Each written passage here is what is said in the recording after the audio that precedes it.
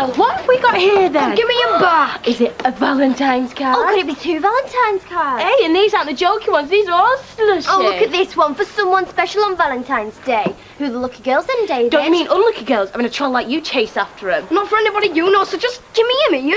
Hey, look, if you're planning on sending them to Britney Spears or Christina Aguilera, I'd save the stamp. They get millions. Just give me it back. I think one of them might be for Rosie Webster. Don't be stupid, I hate a guts. All right, what about Charlotte Blackwell? I've seen you hanging about with her. Oh, look, he's gone all red. You'll be going ready in a minute. Your lip will bleeding if you don't just give me it here. Whoever it is, it must be love. Thanks you. So, Sarah, are you sending anyone a Valentine's card? No. Not even to a cream shop? Why would I send him one? Do you fancy it? No, I don't. Yeah, you do. It's so obvious. No, I think he's dead friendly. He's really nice. He's funny. Give me his big brother any day. Jason. Candice, he's too old for you. Oh, no, second thoughts. You like him old, don't you?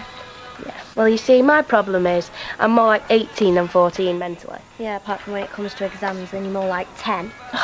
Look who's talking.